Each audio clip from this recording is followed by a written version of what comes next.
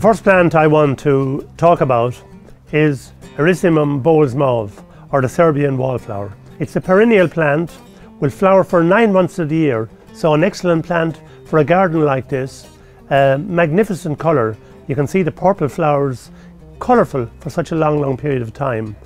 It needs a sunny location, very important to provide a sunny environment for it. If you don't do that, its longevity will be much shorter and its flowering time will also be much shorter.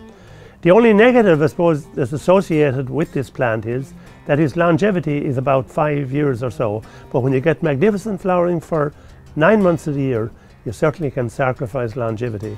A wonderful garden plant. Don't plant it in a wet situation. It needs a dry situation and it needs sun. My second plant is Helleborus orientalis, the winter hellebores. The winter hellebores are fabulous plants, fabulous colouring plants. They flower also for a considerable period of time. You can see by the beautiful purple flowers on this plant, which have been there since early in the year, and now we're coming into May and they're still flowering. The variety here is Tricastin hybrids, compared to the ordinary winter hellebore, which is white flowered.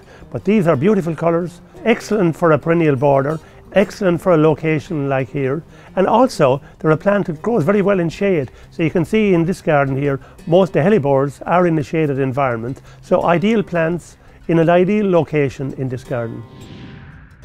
My third choice is a small tree known as Amelanchier canadensis, or snowy messable.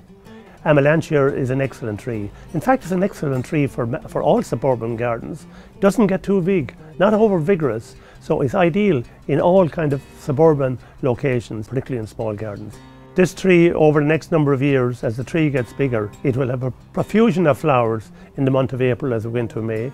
It also will have bronze foliage right through the summer months, obviously becoming green as the season progresses. Its maximum height is about 2.5 metres. It will have multi-stems coming up from the ground, a standout tree in any garden.